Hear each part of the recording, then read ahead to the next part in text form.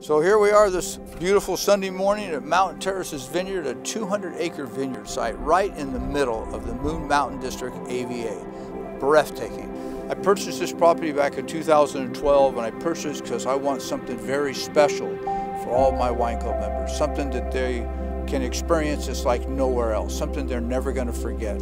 So here at Terraces, when I bought this ranch, there was other wineries that had contracts on the fruit, and over time I'm slowly, as our contract comes up, I don't redo it. So we have what's called an allocation, where you can sign up to become a member here at Terraces.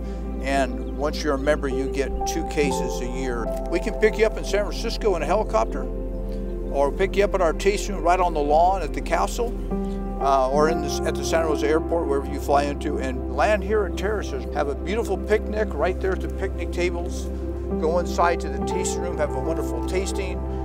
Been one of the best places we've been. Mountain Terraces is beautiful, serene. We just like sitting out here on the patio and enjoying the scenery and fabulous wine. Yeah. This site is a phenomenal piece of property, and when we run all our AdCon test machines, which checks the temperature, the weather, the dew point, the angle of the sun, the amount of rainfall, we check it for a couple of years.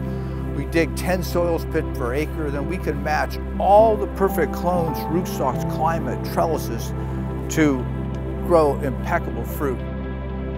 We have an ATV mule where we actually take you around on the 200-acre site and discuss the different vineyards with you and what's going on here. We've had some of our members get married at this site. You can have a corporate event here. We have 2 guest houses. We have a 1-bedroom and a 2-bedroom guest house here that you can book in advance. They fill up pretty quick, so you gotta get online and get those bookings early. I've traveled the world to a lot of different wineries in France and Italy, I mean, Spain, everywhere, and I've seen some beautiful places, but this has got to be one of the most beautiful sites. Every day I come up here, do you think I'd get used to it? It amazes me every single time, and I'm looking forward to each and every one of you being able to come up here and experience what I experience on a daily basis.